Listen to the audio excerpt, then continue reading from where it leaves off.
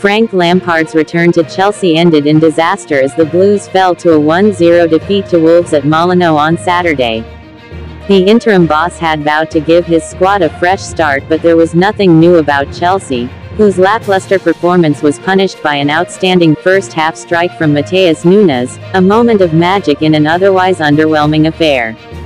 Chelsea had most of the possession in the early stages but rarely looked like making a breakthrough in an opening 20 minutes that was both entertaining and completely devoid of incident, but Wolves eventually settled and began to take control of things.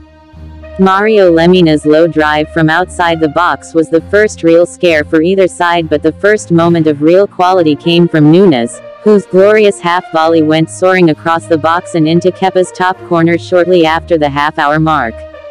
Former Blue Diego Costa then had an effort saved as Wolves continued to stamp their authority on proceedings, with Chelsea's best opportunity of the first half coming late on as Joao Felix's strike from range was sent directly towards José Sá.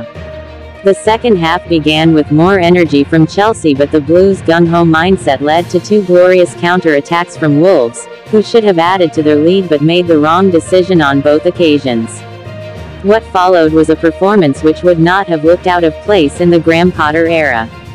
Chelsea never looked like breaking down Wolves, who embraced the pressure and consistently cleared their lines.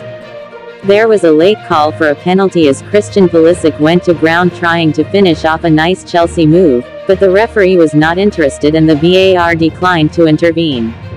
Chelsea would finish the game with over 60% on target, but just Felix's first half strike in the shots on target column, summing up what was a miserable afternoon for the Blues.